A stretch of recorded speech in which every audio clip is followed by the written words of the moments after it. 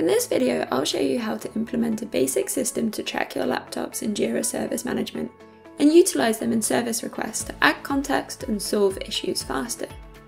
This video is aimed at users just getting started with asset and configuration management in Jira Service Management. We'll cover how to import a CSV of your laptops into Jira Service Management, how to assign them to your employees, and how to create custom fields to attach your laptops to your Jira issues for extra context. You can then apply what we'll cover in this video to other areas of asset and configuration management. To start, I will open up Insight, the asset and configuration management functionality in Jira Service Management. It's here that we store our asset and configuration item data. You can make multiple asset repositories and configuration management databases called object schemas, and we can see a few have already been created. I'll go ahead and create a new one called IT Employee Assets, which is where we will store the laptop information. An object schema will contain the different types of objects you want to store. These could be laptops, servers, virtual machines, software applications, routers, anything you like. This one is currently empty, so I'll add a new object type and call it laptops. There's no limitation to what type of object you can store, it's all defined by you.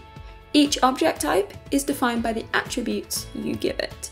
Currently, laptop only has 4 default attributes: name, key, updated, and created. I'll add a few more attributes that align to the data I have stored in my CSV file. If I open that file up, you can see the information I want to import about my laptops.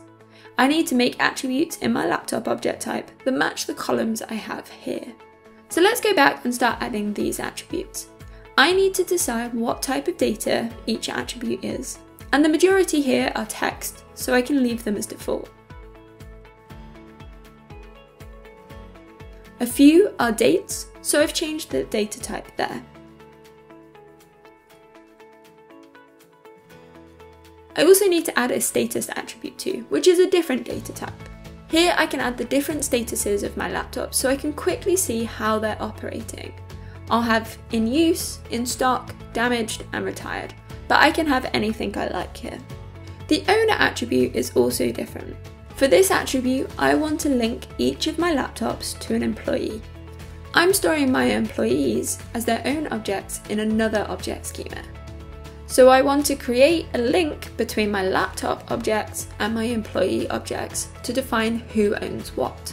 We can see all my employees here in this object schema. Each employee object has useful information about them, such as their location, their manager, which is useful for auto-routing approval requests, and their Jira user profile. This employee information was imported in just the same way as I'm going to import my laptops. Now, let's go back to my IT employee asset schema. To import my laptop list, I need to go to the import settings of my object schema. And now I can create a new import. I will give it a name and keep the options as default. Then I will select the CSV file I want to import. Here I'm being asked if I want to create a predefined structure. I'm going to skip this step as I've already created my laptop object type and its attributes. But if I hadn't, I could click here and it would automatically make a new object type for me with all the attributes it finds in the file. On the right here, I will click to create an automatic mapping of the columns of my CSV file to the attributes of my object type.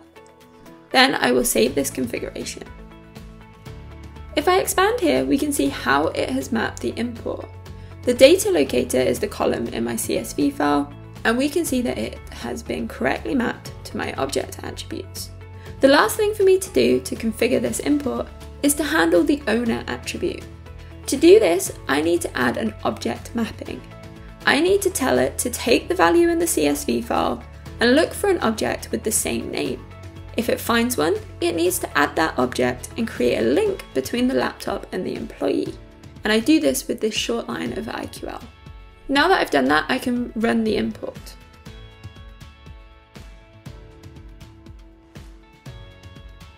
We can see that it is run successfully, and if we go to the laptop object type, we can see it has been populated with 11 objects. We can see here a load of details about each, and we can see that the owners have been added and linked to the employees. Next up, it's time to use these objects in my issues. First, I will create a custom field.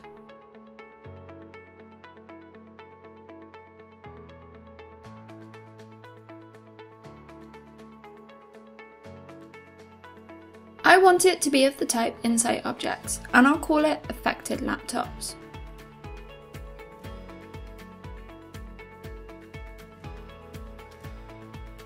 I'll assign it to the request and instance screens in my relevant project. Next, I want to configure the custom field's context and default values. We can see here a lot of object-specific details. If I click here, we can then fill in these details to say which object should be available to select from this field. I'll choose the object schema as IT employee assets.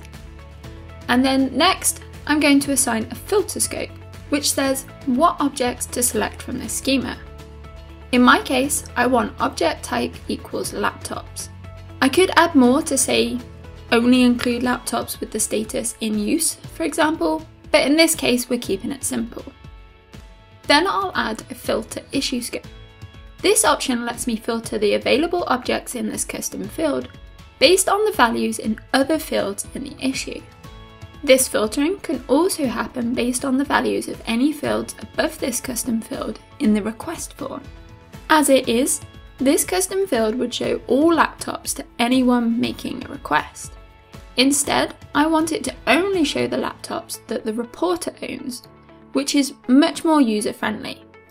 To do this, I add this filter issue scope like so.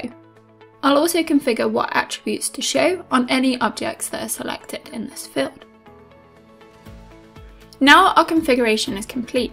I'm not going to show how to add this to the request types in our project, as it's just the same as configuring any other custom field. Instead, I'll switch straight over to the portal. Here we have our report broken hardware request form with the affected laptops custom field added to it. We can see that it is only letting me select one laptop, and if I change who we're requesting this issue on behalf of, I get a different laptop. I'll go ahead and create an example issue, and then switch to the agent view. We can see here that the laptop is attached to the issue. This is useful to give me more context on the laptop that is broken, but it's also useful for reporting on how many requests I'm getting about certain laptops, what types of requests I'm getting for them, etc. Now you have the basics of creating a useful laptop tracking system in Jira Service Management.